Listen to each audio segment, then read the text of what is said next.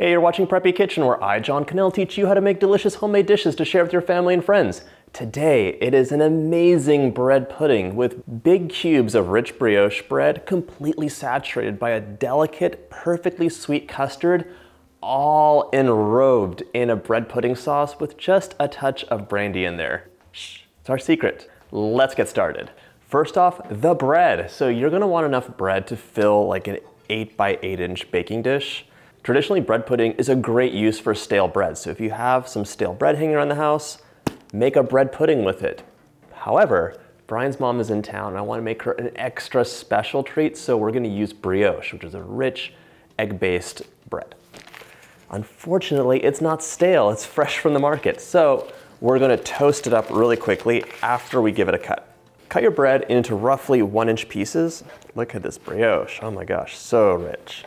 In this dessert, the bread and the sauce are really the stars. If you love raisins, you can of course add raisins to bread pudding. Toasted pecans, there's so many delicious things that can be added to this. Trying to cut these pieces as efficiently as possible. And they don't all have to be exactly the same size at all. I'm about to have some Virgo feelings over this bread cutting. Not gonna lie. So because I'm using fresh bread instead of stale, I want to remove some of the moisture, so we're going to give it a quick toast in the oven at 250 for about 10 minutes. There we go. Push that onto a baking sheet. If you want to skip this step, just go to the market and ask for like some stale bread before they throw it out or feed it to the birds. Into the oven, 250. Keep an eye on it so it doesn't singe, but it should be fine. While that bread's drying out in the oven, we're going to make a simple custard that will just fill every nook and cranny and bake up into some amazingness. Here's the deal. 3 tablespoons of butter, half a cup of sugar, 2 cups of milk. I warmed my milk up a bit in the microwave first, just so it's not ice cold, and half a teaspoon of salt. There you go. All right, we're going to mix this up a bit and then place it over like medium heat and just scald it. We want it to be almost getting to bubbling. The butter's already melted, the sugar's dissolved, and once it scalds or you see just a little bit of bubbling on the edge, I'm gonna take it off the heat. If you love custard, click up here for my eclair recipe. It is so good and filled with a pastry cream that's similar to this, but a little bit thicker so it can be piped. All right, so it's scalded, bubbling on the edge, we're all done. Taking it off the heat, and it'll need to cool down for just a couple minutes.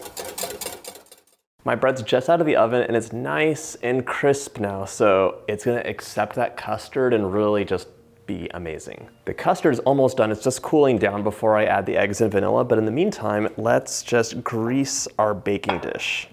You don't have to go crazy here, it's not gonna be really a sticky situation, but a little butter goes a long way in not having a mess. Baking dish greased, let's add in our bread, and if you see any big pieces, you can rip them up. You kind of want to have less gaps on the bottom, so just push them around. And if you have any extra bread left over, croutons, just keep baking them, hello. That's good. What I like to do is just take some of the crust side and place it up on top. So I have a little bit of contrast in the finished bread pudding. And also if I see any holes, I can just fill them in and everything will be nice and comfy cozy. Now I'm setting this aside. Let your milk mixture cool down so it's warm. It could be like warm, but not hot. So you don't want to scramble those eggs. They need to be nice and silky, not chunky. All right, I'm gonna add in 1 tablespoon of vanilla right now. If you want, you could add in a few tablespoons of brandy or whatever else, but I'm keeping that for the sauce, not for the bread pudding. Okay, now it's time for the eggs. Let's whisk them in and we're gonna be set. There we go. So you can see, I still have a nice smooth consistency. It's not curdled or anything. And it's just a matter of waiting, so don't rush it. And I'm gonna reserve about, like, let's say 1/3 of a cup of this custard. Now we're gonna carefully pour it over the top. Try not to spill. I wanna make sure there's no dry pieces lurking around on top. Now I wanna show you, because there's all this liquid in here, we can begin pushing down some of the bread, because even though we tried, there were some air gaps here. So don't smash, but just gently kind of let the bread find the bottom of the pan. I have my reserved bit of custard and I'm just gonna spoon that over the top or pour it over the top. Just because I can see a couple pieces of bread that are dry.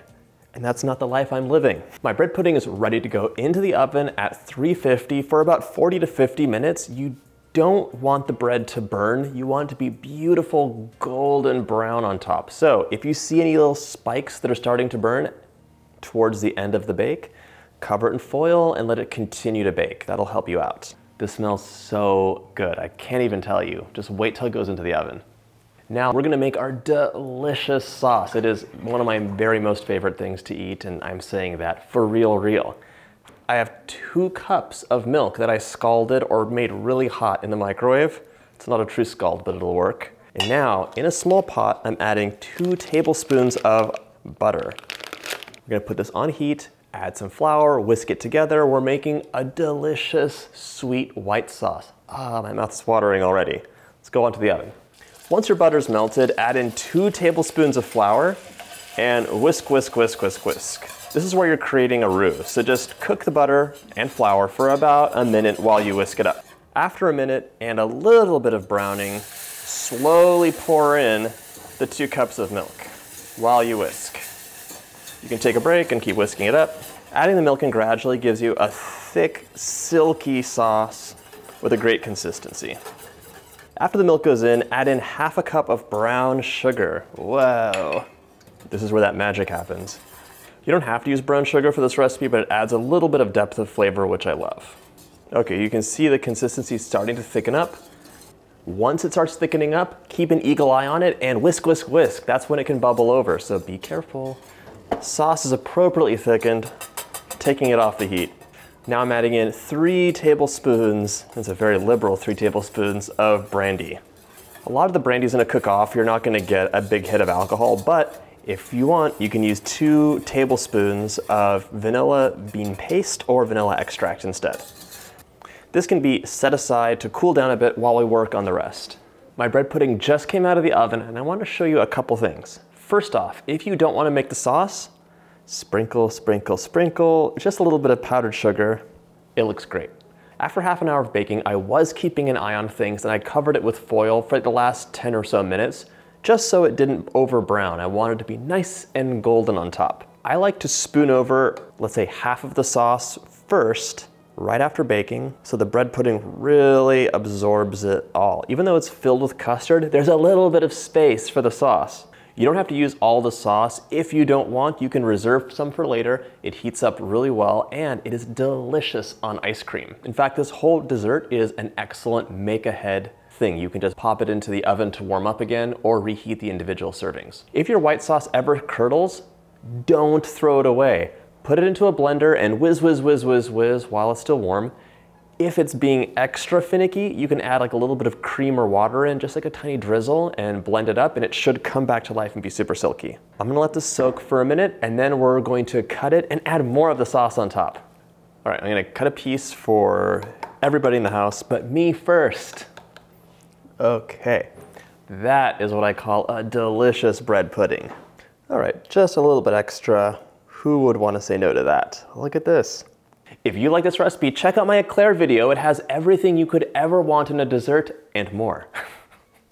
Now it's time for a bite though. Look at that. Oh my God, the texture is beyond. Little dap in that sauce. Oh my gosh. Okay, I love this recipe because you can make it, enjoy it, and there's some left for later and it keeps for so long in the fridge. You can keep it for days and days. Just warm it up again and add some more of that warm sauce on top. Oh, my mouth is watering. Thanks so much for watching. If you like this video, hit that like button and subscribe, and I'll see you in the next video.